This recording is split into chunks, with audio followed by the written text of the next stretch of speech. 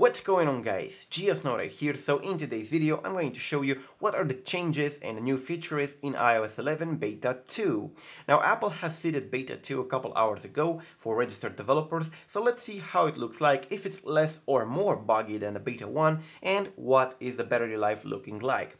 So I'm going to start with the fact that there are no major changes that you're going to see, and it relies a lot of on the bug fixes and on a little bit of enhancements here and there, but it also introduced a whole new bug series. They're pretty annoying. So overall, after a couple hours of use, I can tell you that the Beta 2 looks even worse than the Beta 1. It's less stable than the Beta 1 and it still has a lot of bugs. So let's get into it. I'm going to start with the features. The Photos application in here has been updated a bit, and if you open an application, inside the application a photo, you no longer have the details button here on the right side, on the top. You have an edit button that is going to, open the edit mode. The edit button used to be here between the heart and the trash can, and it's no longer in there. They only left 3 of them and they moved it on the top. If you want to get the details, you have to swipe up on the photo and it's going to give you the details.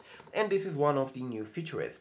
Speaking about other features and other changes, yeah, as I said, buggy as hell. Speaking about other features, on the control center in here, the flashlight and the low power mode icons are no longer yellow, they are black when you open it, of course, like this. It used to be yellow, it's now black. And they finally fixed the bug on the flashlight 3D touch or hard press menu. If you 3D touch on it, let me try to show you. When it's activated, it finally gives you this thing in here. At least on my iPod Touch, it used to only show the blurred background with nothing in here. So it's now showing that up, which is quite okay. Speaking about bugs, they still did not fix the Bluetooth bug. So I'm going to activate Bluetooth from here. You can see it is activated, but if I try to disable it from here, it's not even showing that it's activated. Anyways, now it shows up. If I want to disable it from here, it's not disabling, so it's still activated. This is a bug from Beta 1 and it's still, apparently it's still on the Beta 2. You still have to disable Bluetooth from here. Speaking about another bug that is apparently very interesting, if I am in an application like Settings and I open a seg, for example the General, and I try to close this application, as you can see, there is absolutely nothing happening. I mean, it looks like closing the app, but it shows this blurred background in here instead of going to the home screen. And if you press anywhere on the screen or on the home button, it's going to give you this thing. But what if you go back in here and let's try this again? Go in here. Sorry, I'm going to go to Software Update. Okay. I'm going to do this, I'm going to try to close it. As you can see, it still doesn't show anything, it's still blurred, which is definitely bad. Now, speaking about other features, as I say, there are no big features available.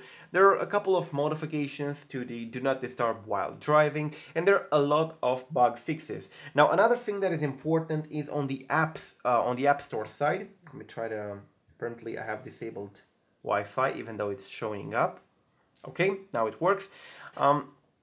The applications had a bug in the Beta 1 that let you download apps that are bigger than 100 megabit, which of course that was over a data plan, over your cellular connection, which was of course restricted normally on iOS. You cannot download apps that are bigger than 100 megabit on your data plan, on your cellular connection, but in Beta 1 you could do that, which was of course something bad, because that would result in a very big cost on your phone bill if you update an application that is over 1 gigabit, for example GarageBand.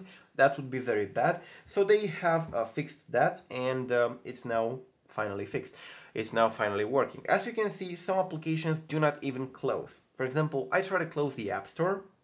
Okay, it looks like closed, and if you press the home button, it's still open and it doesn't close. I mean, how the hell can I close this now? Yeah. So you need to go back to the home screen and try to close it from here. Nope, it doesn't close. As you can see, you're not able to close some of the applications. It will still show up in there.